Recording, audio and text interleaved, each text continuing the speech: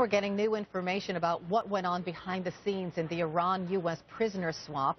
It turns out that Attorney General Lorretta Lynch was squeamish about the deal and its scope, specifically among the U.S. officials who wanted the guaranteed release of Robert Levinson, the FBI retiree and CIA contractor who vanished in Iran nearly 9 years ago. CNN Justice reporter Evan Perez is working his sources. He joins us now with more. Good morning.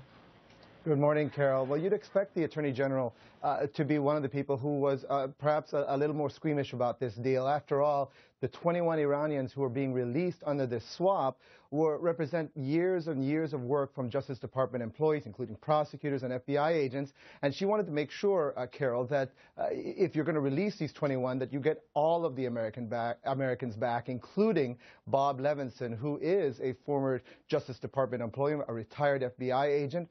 And, the Justice Department officials and FBI officials believe that the Iranians have a lot of information that they have not yet turned over. Robert Levinson's son believes the same. Here's what he had to say. Now that everything else has been done, everybody has won. The nuclear deal happened. Iran got what they wanted. They had sanctions lifted. They had Iranians come home. The U.S. has gotten the Americans home. And the only people who are suffering is my family at this point.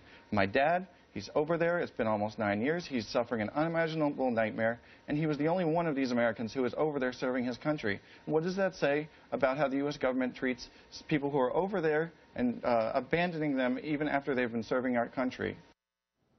It's important to note, Carol, that the U.S. government doesn't believe that Levinson is in Iran anymore. The last time the family got any proof of life was in 2010, 2011. They got videos and photos of him, and he was pleading for help.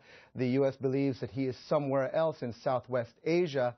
In the end, Attorney General Lorretta Lynch agreed with this deal because it did help release these 5 Americans who are now safely out of Iranian custody.